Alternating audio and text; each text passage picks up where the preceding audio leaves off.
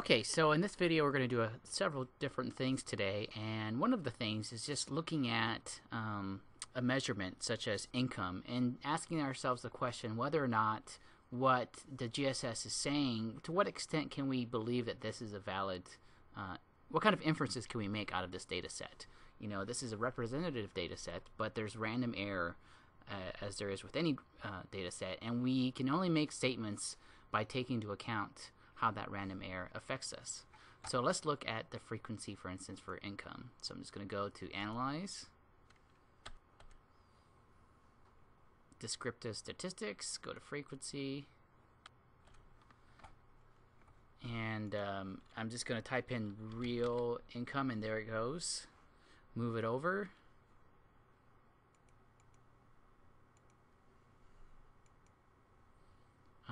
Let me see what I have here. I'm going to ask for my central tendencies, the mean, median, mode.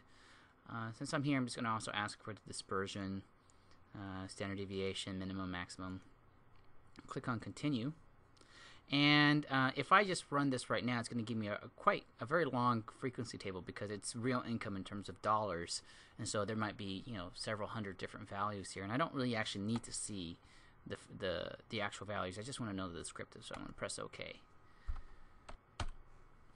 Okay, so here's my output, and it doesn't have the frequency table, but it does give me just the basic descriptives. You know, out of 26,000 people, I'm sorry, 2,600 people, we have a mean of $26,000, a median of 17,000, and a standard deviation of around 28,000.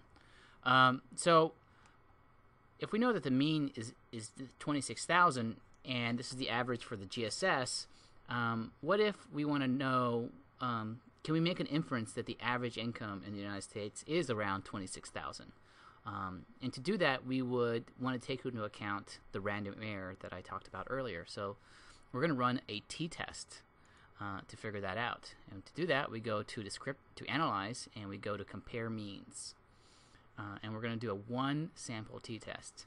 In actuality, we don't really use one sample t-test that often, but just to show you how to use t-tests, we're going to go ahead and ask this kind of contrived question of whether or not the average income in the U.S. is 26,000. So again, I'm going to look for my real income. Move it over, and like I said, let's test the value. Can we make an inference that based on what we saw, that the real income in the real population, again, not in the sample, but in the real population, is 26,000. And I'm just going to put the test value as 26,000, so that's what the t-test is going to test. And I just click OK.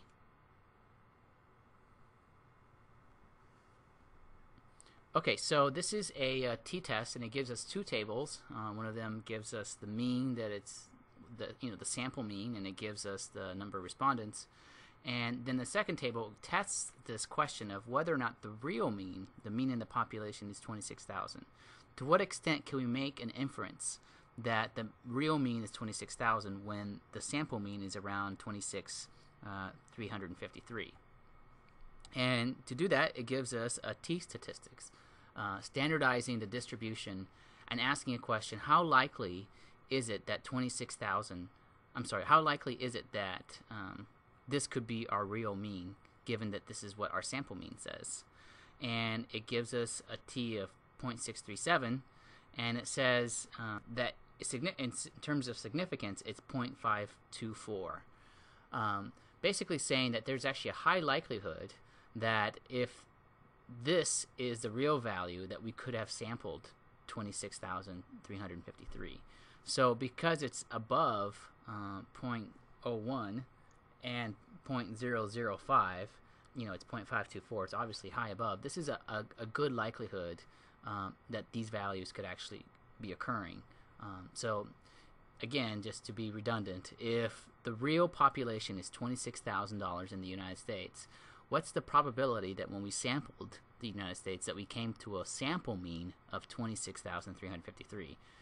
The probability, looking at the distribution, is 0.524, which is a high enough probability for us. So that's one sample t-test. Let's say that we're actually curious about looking at different groups, and we want to ask a question of, well, how do men and women, for instance, compare in terms of income?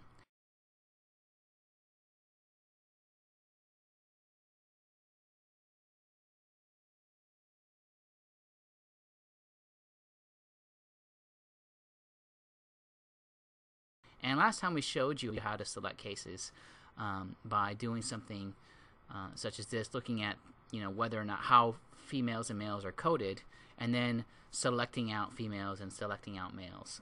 There's actually a simpler way to do that. You could do the other way, but this is a much more simpler way to do it. Is just to do this split file command. We go to split file.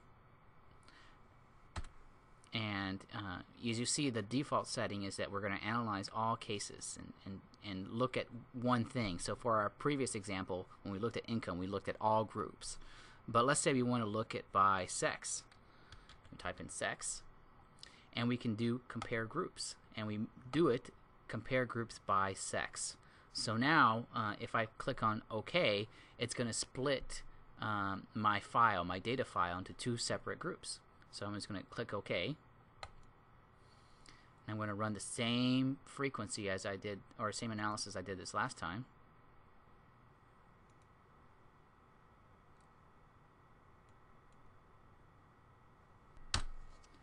Okay, and here's my output. And this is the same data, but now it's being split up in two different ways. It's being split by males and females. And in the previous example, we saw that the income for the entire group was around 26,000. But in terms of splitting it by male and female, we see that they have different means. Men's income, the mean is around 30,000, almost 31,000, and the mean income for women is 21,000. Another way we could do this is to split the file a little bit differently. Instead of by comparing groups in one box, we can actually organize the outputs by sex so that it actually splits up the file in a different way. So I'm going to go Analyze, Frequency. Now remember, sometimes students get this confused. We're splitting by sex, but we're still looking at income. We could look at something else, but let's just stick with the income case. Press OK. And you see now it's split up in two different tables as opposed to one. Here's the males and here is the females. And this is actually a pretty simple way of splitting groups, especially if there's more than two categories. Let's say we're looking at race. SPSS, let's say we're looking at the different races that are present in the GSS and how it breaks down in terms of income.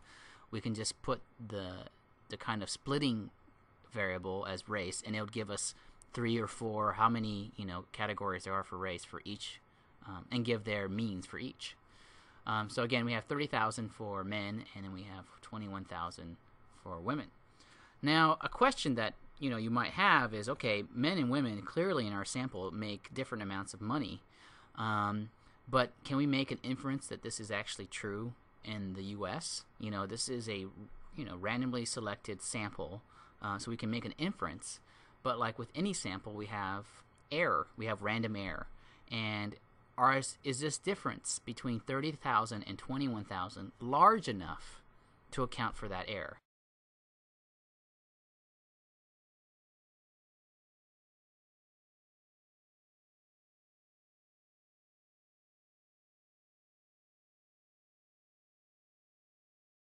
Mean t-test. And we just go to Analyze, Compare Means, which, we're going to compare the means of men and women. We're going to do an independent sample t-test. And we're not going to talk about paired sample t-tests. That's a little bit more complicated. But for right now, they're independent. They're two different groups on the same measure. So let's look at... actually, before I do this, I need to turn off my split file. I forgot to do that. So before I move on, let me go ahead and go to my data split file, because when you split the file, it's on until you turn it off. So I'm going to go back to the default setting, press OK, and now we're going to go to Analyze, compare means, and do an independent sample t-test.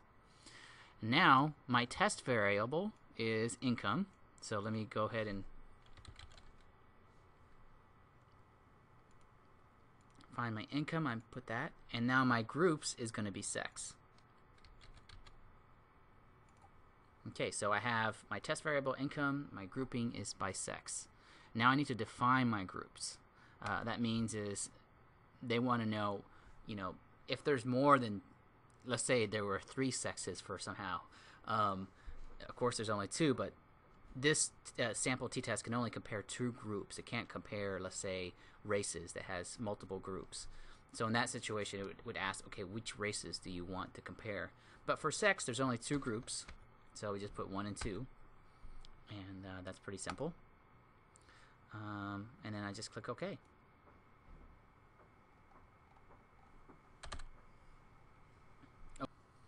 Okay, so it gave us 2 output tables for the t-test. One is the group statistics, and it tells us, our 2 groups here that we're looking at. It tells us how many were in each group, 1,300 for each. And it gives us the 2 different sample means that we have for these groups. For men, it's around 31,000, and for women, it's around 22,000. So, and then we look at the sample t-test table itself, and the first thing you got to do is ignore this first Levine's test for equality. It's a test that we won't really cover in this class, so we can go ahead and ignore it, and we can just look at the t-test. And for this t-test, we're testing the null hypothesis that the population means for men and women equal the same. And to what extent is that true, given the fact that we got 2 separate sample means?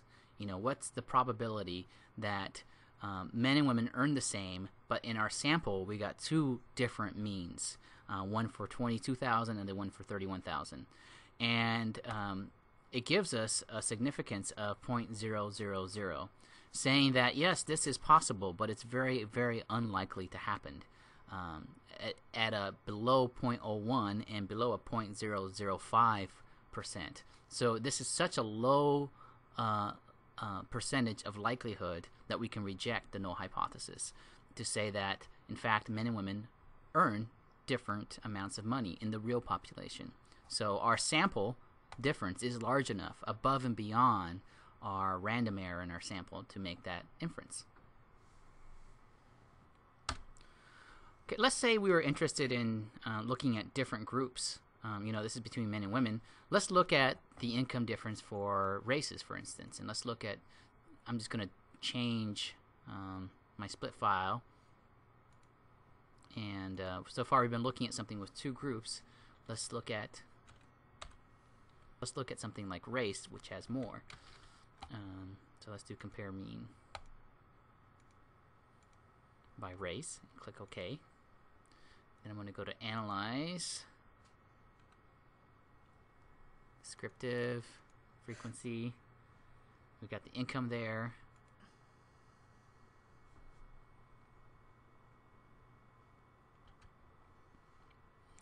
And we see that the GSS has only 3 categories for race. We have white, black, and other. And we see that even though it's just a very simplistic way of breaking down race, they do have very different incomes. We have white at around 28,000, blacks at 19,000, almost 20,000, and other at 19,000. And now a question that we might have is, to what extent are these differences in sample mean above and beyond the difference that we would account for variance, for random error? And we can't just do a sample t-test. And we actually have to do a different type of test that we'll cover in the next video that shows us how to tell if these differences across groups, more than 2 groups, are large enough. If these differences are large enough to make the inference that, yes, these groups make different amounts of money. And that's called the analysis of variance, or ANOVA, and we'll cover that in the next couple videos.